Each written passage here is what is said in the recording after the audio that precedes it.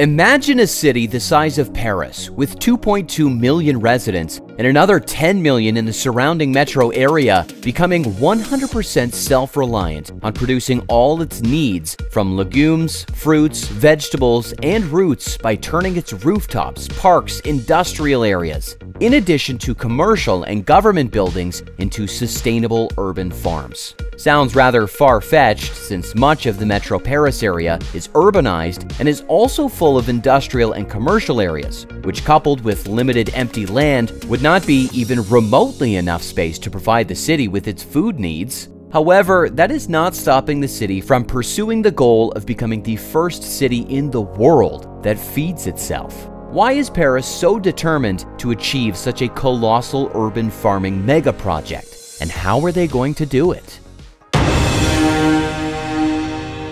The French are not reinventing the wheel, but rather reintroducing it on a massive and more sustainable scale because urban farming is as ancient as human civilization itself. More than 5,500 years ago, the farmers of Mesopotamia used to allocate land lots for farming inside the ancient walled city, even though they had access to plenty of fertile land outside the walls. The same was done in small towns across large swaths of Persia's deserts by feeding water to waterless towns via aqueducts from the mountains. The concept of modern urban farming for profit and to mitigate climate change is hard to trace to any particular location in the world. However, it has been gaining steam across the world in the past 2 decades, and now it is fashionable, rewarding, and increasingly becoming a profitable green solution. This leads us to the question of why is Paris, in particular, so determined to become the world's urban farming center and the world's first large city that feeds itself? As you already know, agriculture-related emissions of CO2 account for approximately 11% of global greenhouse gas emissions. But here is the paradox. Farms absorb twice the CO2 that they release. So where is the 11% coming from? It mostly comes from the supply chain to establish and maintain modern profitable farms, the fertilizers industry, the machinery used within the farms, and the transportation of produce to stores and markets. These facts, coupled with the fact that farms cleanse the air and make urban areas more beautiful and relaxing, encouraged Paris to undertake such an endeavor, which is nothing short of being a Paris-wide mega urban agriculture project. There is also the issue of price. Life in Paris is not cheap. The average person needs about 50 euros or $55 per day worth of food, which is quite steep and for good reasons. Much of the produce is transported long distances and on many occasions requires special storage, hence the high prices. This means a family of 4 would need as much as $6,000 per month just for food, which is insanely high since the average family income in Paris is around $8,000. To solve this problem, while making the city more beautiful and contributing to the global fight against CO2 and methane emissions, vegetables, fruits, roots, and even legumes can simply be planted on building roofs, which contributes to energy savings in home gardens, balconies, parks, community gardens, abandoned parking lots, and other empty, useless spaces and buildings, and even inside old warehouses and industrial facilities. This is why Paris is leading the world's cities in becoming 100% food efficient. Additionally, there is something else that did not cross the minds of the experts who are involved in the urban farming revolution. It is the issue of freshness and culinary arts. If there is one thing the French are truly famous for, other than wine and cheese of course, it is the notorious authentic French cuisine,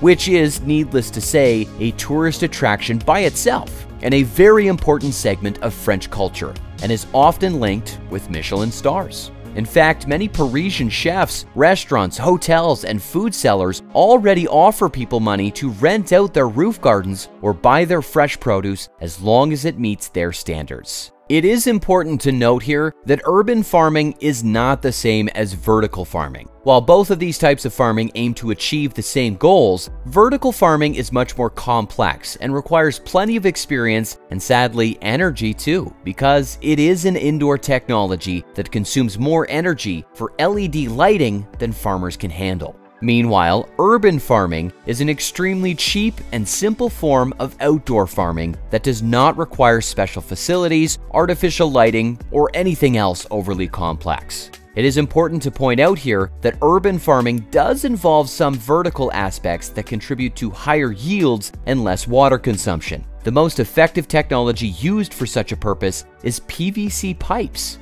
PVC pipes are not all that different from the pipes used in plumbing, with the exception that a great deal of effort is invested in producing the pipes that are aimed for urban farming in a sustainable manner via the use of recycled materials and bamboo. These pipes allow advanced techniques of urban agriculture to be applied via aquaponics and aeroponics, which are state-of-the-art growth systems that work without the use of soil and enable construction of light structures adapted to roofs. Instead of soil, a coconut substrate is used, which is also known as coir substrate, an organic and naturally occurring product used mainly as a growing soilless substrate for horticulture applications. The coconut substrate is derived from the external husk of a coconut, which is an environmentally renewable product.